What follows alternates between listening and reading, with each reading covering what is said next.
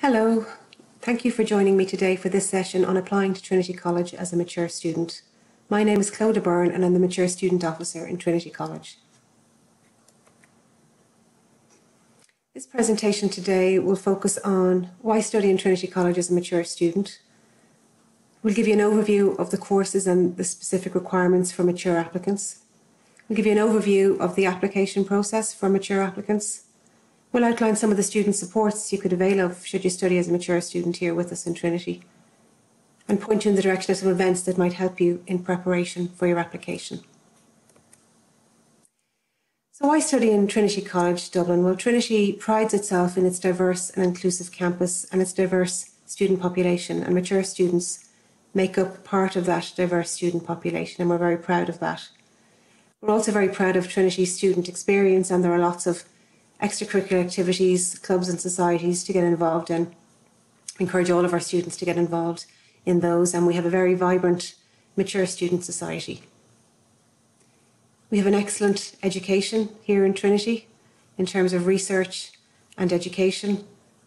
We provide fantastic career opportunities and great progression into the world of work for mature students who are interested in improving their job prospects. We also have a number of mature students every year who are fulfilling lifelong ambitions to get a degree, and all applications are welcome. We have excellent student supports, and I'll outline some of those to you later on in the presentation. So in Trinity there are three main faculties: the Faculty of Arts, Humanities and Social Sciences, Engineering, Maths and Science, and Health Sciences. And there are places reserved for mature students in all of our undergraduate programmes in the three faculties above. Mature applicants can apply for up to three level 8 courses on their CAO, and most have no formal requirements. So it's a very holistic process looking at experience, previous education, etc. So for most, again, there are no formal requirements. There are some exceptions, of course, to this, and they can be found on page 6 of the Mature Student Guidelines, which is available on our website. I'll give you the address for that later on. Please do consult this booklet before making an application. So in addition to a number of exceptions, there are some specific assessments. Psychology, for example, requires applicants to take an aptitude test. Engineering requires that students have higher level mathematics or equivalent, and Maths for STEM is deemed to be equivalent to higher Leaving Cert Maths for mature entry purposes. So again, have a look at page 6 of the Mature Student Guidelines for more details on those specific assessments and exceptions. Applications are shortlisted based on the application form. So there's an application form that is sent to Trinity College directly. It is reviewed by academics, and shortlisting takes place on the basis of that application form, and interviews then are held between March, April and May time. Applicants are usually notified by Trinity by the end of May whether or not their application has been successful. If students are being offered a place, they will get a notification from the CAO in early July. At the end of July then, once we have a list of the students who have accepted their places in college, we run a Getting Organised seminar. So this focuses on internal supports in the college, the Disability Service, the Senior Tutor's Office, and also external, so Susie, Back to Education and so on. This is really important in preparing students for starting college. We want the students to hit the ground running, have all of their finances sorted out before they start, so that they can start with us at orientation in August time. And orientation is voluntary, but it's highly recommended that students attend. It's an opportunity to meet staff, to meet other students, and to get settled in before the start of the academic term. So I'm just popping up some courses here in the arts, humanities, and just to say that for all of the courses here, there are no formal requirements. So you do not have to have specific Leaving Cert subjects or Leaving Cert points, but you would have to have recent and relevant education. I think that's really important. They will not be considering your school exams and results.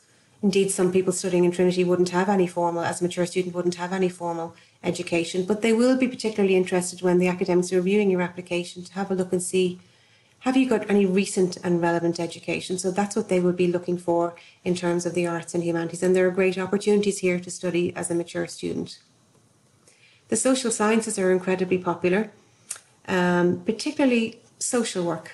And for social work, again, the recent and relevant education is important. But social work also looks for related work experience, and that can be either paid or voluntary. So it's important to bear that in mind when you're filling out your application form. We have a joint honours programme here. I suppose this would be the equivalent of arts programmes in other universities. But the difference is you have to select your subjects at the time of application. So have a look at the grid chart in the prospectus and identify the subjects that you wish to apply for. And just bear in mind that you're applying for those two courses, so your application form will have to reflect. So for example, if you're applying for English and history, your application form would have to reflect your interest in history and your interest in English, and your application form will be read by the School of English and by the School of History and Humanities as well. In terms of the engineering and computer science programs, I've mentioned already that engineering requires higher level mathematics, so that is really important. Your application will not be considered unless you present with that or equivalent. So the equivalent is important if you haven't studied higher leaving cert maths. Maybe you've studied maths as part of a different programme, or maybe you've got maths for STEM in further education. But maths is a requirement, so just bear that in mind when you're making your application.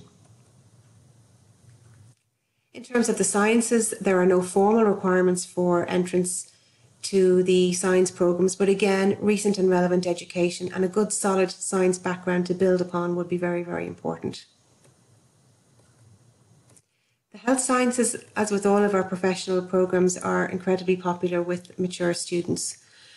And again, have a look at our guidelines booklet, page 6, for any specific requirements. Medicine does have specific requirements, so please have a look at that for the guidelines booklet for the most up-to-date information on those.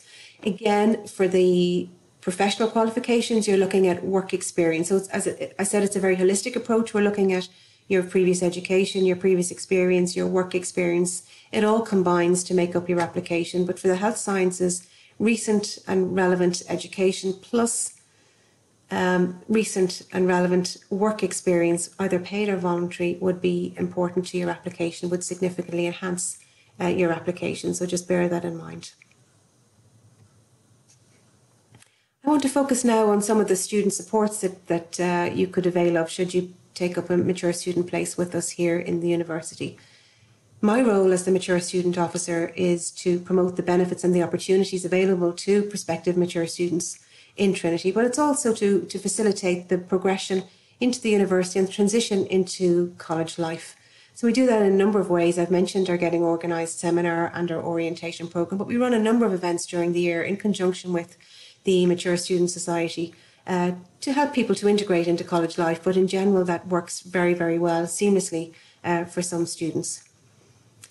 Every student who enters Trinity is allocated a personal tutor. A personal tutor is your academic advocate during your time in the university, and they play a really, really important role. They can offer professional, personal and academic advice to you during your time in college. So it's a really, really fantastic resource, and tutors volunteer their time, they volunteer to opt in, so they're really student focused, provide wonderful assistance to students during their time.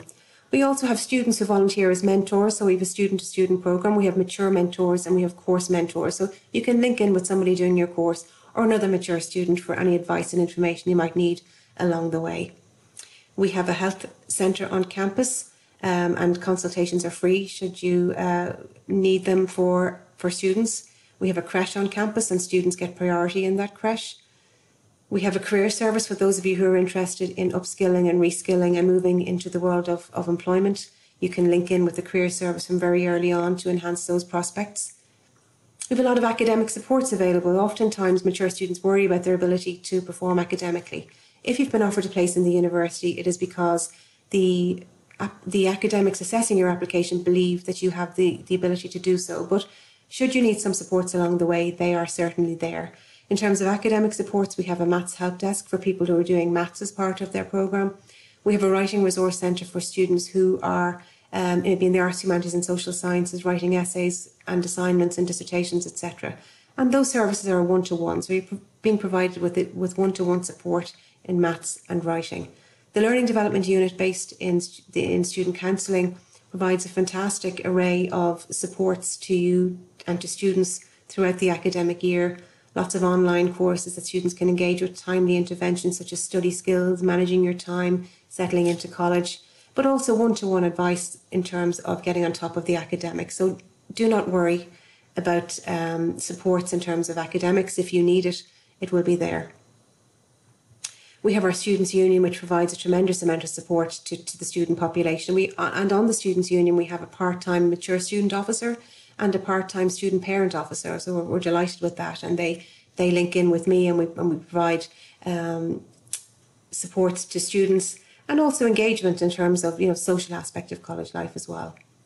College and the social aspect in college societies is a really important part of Trinity and that Trinity experience that I mentioned early on. So we would encourage mature students to get involved in college life, and often mature students treat their college work like a job, and that's great because they have lots of commitments outside of the university. But if you can, when you engage in higher education, please do get involved in college life, because the more you give, the more you will get. And we want you to leave with having had a really good experience, as well as leaving with an excellent degree.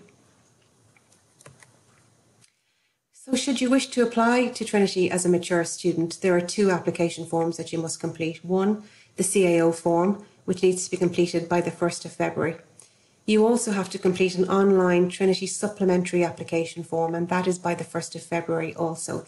And it is on the basis of this application form that students are shortlisted and those interviews take place. Please see the Trinity prospectus for information on making an application, and please consult the Mature Student Guidelines booklet on the Mature Student website. It will run through page by page that application form and give you advice and information on making an application to Trinity as a mature student. The application form is your stepping stone to an interview, so course research is vital. The academics reading your application have to want to know that you know exactly what the course is about, that it is the course for you, and that you've given it good consideration. So please do undertake that research before you submit your application. There's no benefit to getting that application form in early. We will only assess them after the 1st of February deadline. So take the time to make sure you're submitting an excellent application that reflects the depth and breadth of your experience as a mature student. Nursing students apply to the CAO only, so there's no requirement for them to submit that TCD supplementary application form. There's an assessment test for mature nursing students, and it is on the basis of how you perform on that test that offers are made. So just to be aware of that. We will be running a number of events over the course of the next few months, and particularly for College Awareness Week in November. But there's one application seminar in January that, if you are planning on applying as a mature student, I think it's important that you attend. It will be online this year on the 7th of January from 5 to 6 p.m.